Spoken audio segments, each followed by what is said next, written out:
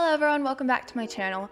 First off, a lot of thanks is in order. I am officially at over 3,000 subscribers and I'm also officially monetized, and those are both super duper big milestones, and it's all because of every single one of you. And so I just wanted to say thank you. I really appreciate it. Thanks for watching my videos, thanks for commenting, thanks for subscribing. Like every single one of you, you make such a difference and it literally means the world to me. So thank you so much from the bottom of my heart. And now let's get into the video. So today I'm going to be talking about how to steal your competitors' keywords on Amazon. So this can apply honestly to more than just low content books. Like no matter what you sell on Amazon, this strategy will work, and it's because of one simple tool that's literally amazing, and it does so much. And if you haven't heard of it before, or even if you have, it's called Helium 10.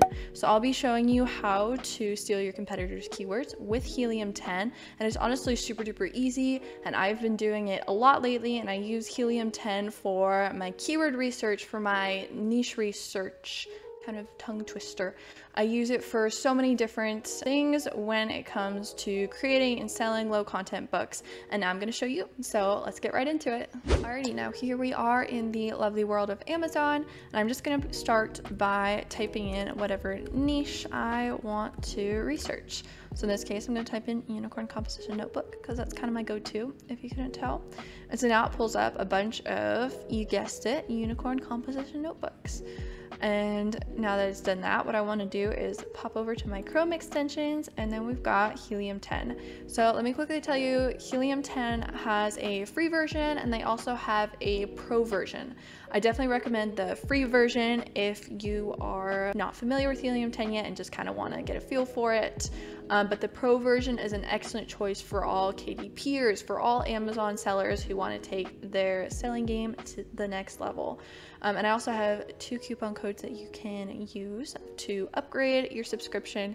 There's Sarah Larson 50, which is a great choice if you want to get a feel for Helium 10 before really committing, because that'll give you 50% off for your first month. So that's a great way to get a feel for the full version. And then I also have Sarah Larson 10, which is 10% off for every month. You'll find a link down in the description if you want to go check it out. So now that you've gotten a little feel for it, I'm now going to click on Helium 10 right here. And we've got a couple different options, but what we want is X-ray. And when we pull up X-ray, it's going to pull up all the information for all of the different unicorn composition notebooks that popped up. So we've got here, we've got the product details, we've got the ASIN, we've got the brand, price, sales, sales graph, revenue, and then we get into some other information that is a little bit less important. And if we hover over the ASIN, you can also get a bigger look of the book. That rhymed. You can get a bigger look of it so that you know exactly like which ones are which, because it's kind of hard to see because it's really tiny over here. One of the key pieces of info I like to look at is the sales and sales graph. As you can see, like these 3 books that have been doing incredibly well have kind of plateaued, and a lot of that has to do with the fact that it's no longer back to school season. So that's really a really important thing to pay attention to. And we also have the sales. This is just an estimate. Helium 10 doesn't know the exact sales, but given the sales graph and the BSR ranks, it can give a little estimate here. So I'm gonna start by choosing the ones that I want to examine. I'm gonna go with these ones because they have high sales. You can also click this if you want to rank it by how many sales. So we've got the least, and then we've got the most. But however, one thing to note is when you do click this and it brings up the most, it'll also bring up some that are less relevant, that are further down the line. So this one's number 42. And as you can see, it's a mermaid book, which isn't really the niche we're going for. So I like to just go by whatever's at the top of the search results and is getting the most sales. So if I keep going, this is another good one. It's got a lot of sales. This one's got 682. That's a good one. You could keep going and find a couple more if you want. Like I could click on this one. So now I've got 6 selected. Oh, also, I'm pretty sure you can have up to 10 selected at a time, just a note. So now that I've done that, I'm gonna click on Run Keyword Search. And when I do that, it's going to pull it up in Cerebro, which is Helium 10's tool that can do this fancy reverse ASIN lookup. and it'll just pull up all of the different keywords that all of these books are ranking for. Alrighty, so now it's pulled up all the different keywords. If we scroll down, it'll give us all of them, and it gives us a lot of different information for them as well. And you also find a bunch of random keywords that you might not have thought of as well, and also some that aren't as relevant. Let's see, like we've got kindergarten notebook, blank handwriting notebook, and if we look, we have 7,141 keywords, which is a ton. And I don't know about you, but I don't have the time to sift through and look at all 7,100 of these keywords, which is why Cerebro has all these fancy filters that we can use to find the keywords that are the best. So you can go by search volume, which is how many times the keywords are searched for each month. Cerebro IQ score, which is a little equation that Cerebro does given the search volume, as well as the competing products, to tell you just how good of a keyword it is. So the higher the IQ score, then the better keyword it is, because there's less competition and a higher search volume. So example, this one is a pretty good one. I won't go into all of these, but you can hover over the question mark and it'll give you a little bit of a better explanation. We've also got match type, Amazon choice. Amazon choice is a good one to see the ones that Amazon recommends.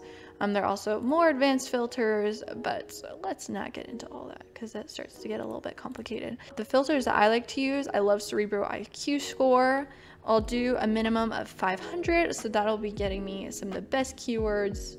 And now I'll apply it. And then another thing I'll do, so it sorts by default, but I'm gonna start sorting by IQ score high to low so I can get the biggest, best ones first. So now we have 780 keywords, a lot better, and it's sorted by the ones that are the best, which is going to make it a lot quicker to look through. But starting out, so we've got Donor Boy, a novel, Handwriting Without Tears. These are some pretty big crazy ones that are not really relevant, so we might have to change the sort by over here. But we've got primary composition notebook. This is a really good one for some, wow, I'm surprised there's so few competing products. This means that there are less than 1,000 competing products, and we've got a search volume of 25,159, which is insane. And that brings us to an IQ score of 25,159. So this is a really great keyword to target.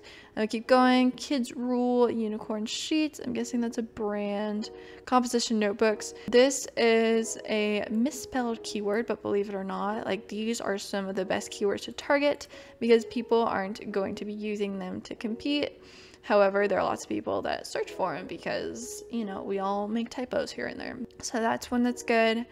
I'm gonna go back and I'm going to go back to the default sorting just so I can see the most relevant ones. So we've got Unicorn Notebook, 611. That one's a nice simple one. That's a good one. Libreta Unicornio. I know a little bit of Spanish, I'm not the best. I'm guessing means unicorn notebook. So this is Spanish.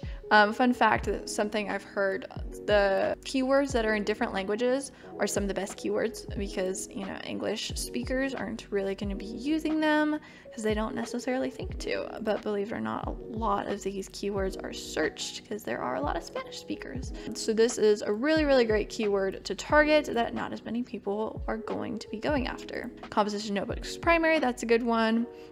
Compensation notebook, I'm guessing that's a bit of a typo.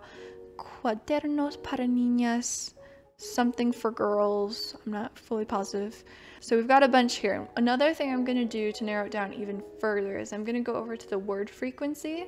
I'm going to click on unicorn, so that'll give me everything that has the word unicorn in it, so that can narrow it down even further. So we've got Unicorn Notebook, that's a really good one. Kids Rule, Unicorn Sheets, I'm guessing that's a brand, we can't really use that as much. Unicorn Printing Paper, interesting. Unicorn Diary 6, Unicorn, okay, these are all books.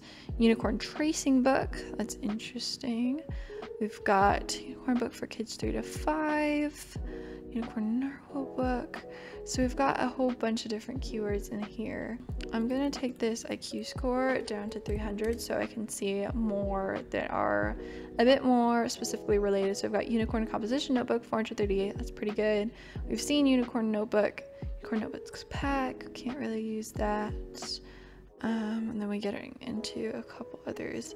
So it does take a little bit of digging, but there are a lot of really great keywords in here that you can use. And another thing you can do, Amazon recommended is a really good one to see the ones that Amazon recommends, because Amazon doesn't necessarily always tell you what the best things are. So if Amazon recommends them, then that's good enough for me.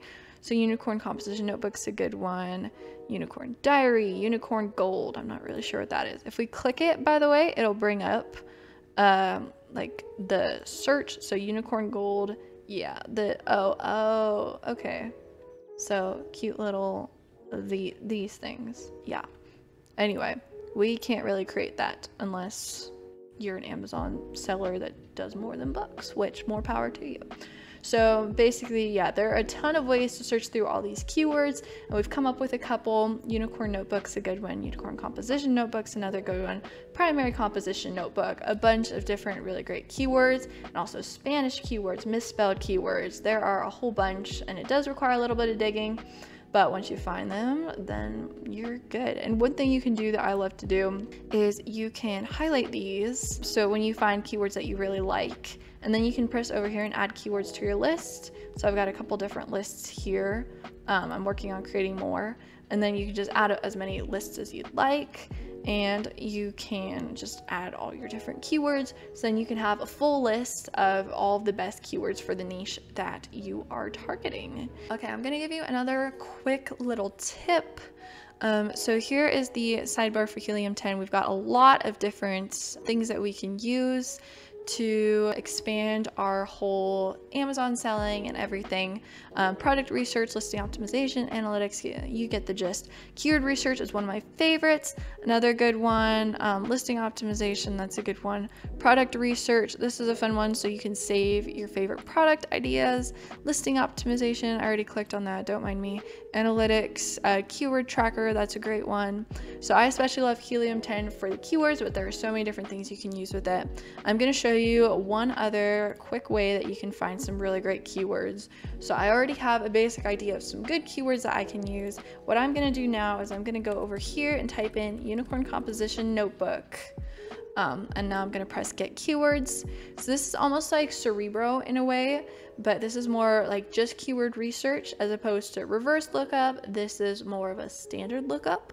Okay, so now we've got all the keywords down here, and as you'll see, we've got a bunch of random ones like cool school notebook with a magnet IQ score of 3. Doesn't sound all that great. And so now to narrow this down, we're again want to use filters. That came out sounding weird. I'm going to go with a magnet IQ score of 500. And another thing I'm going to do is I'm going to go over here and I want smart complete. Organic is going to bring up all these random ones that are related to it, but not specifically related to it. Amazon recommended, also a good one, but I'm going to go with smart complete. I can also combine them if I want Amazon recommended as well. I'm just going to use smart complete. Okay, and now I'm going to press apply, and that'll bring up nothing. Let's get rid of the magnet IQ score. All right, so this brings up a couple. So it's gonna do with smart complete, it's not gonna bring up as many just because I typed in 3. I could also just type in unicorn notebook and see what comes up there. I might do that in just a moment. So I've got unicorn composition notebooks that has a magnet IQ score of 438. So that is honestly the best keyword that I would use. But if I want to try and find more that are more closely related, I'm just going to type in unicorn notebook. All right, so I've searched up unicorn notebook. I've done smart complete, and here's what comes up. Unicorn spiral notebook, can't really create that. So one thing I'm going to do, I'm going to sort by magnet IQ score. We're going to go from high to low. And because it's under smart complete, we're going to get some of the best related ones. We can't do anything about this guy. Unicorn notebook, so we already know that's a really good one. Unicorn composition notebook, also a good one. Notebook unicorn hardcover, so that's interesting.